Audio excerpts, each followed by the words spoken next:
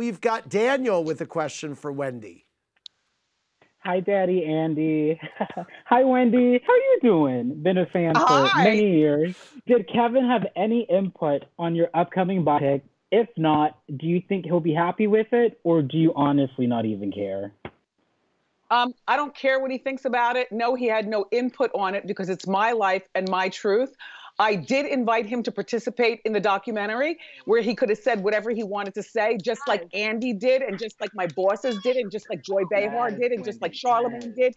He elected not to return Lifetime calls.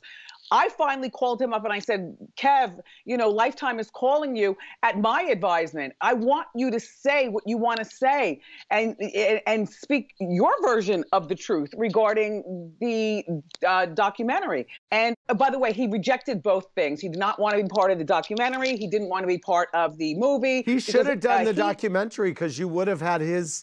That was a bad move. And I got to say, I was interviewed for that doc, and they didn't tell me what to say. They let me say whatever I thought. They're like, this is your opinion. And you want to know what? And they included all of that. Thank you for participating in it. Just like they included the opinions of everybody else. But Kevin never thought that I would be able to survive business-wise without him. You see, that Lifetime, it's more than just my documentary. I've got like a situation, a production deal with Lifetime. And they had approached me via Kevin, my management, several times. And Kevin just ended up saying, F them bees.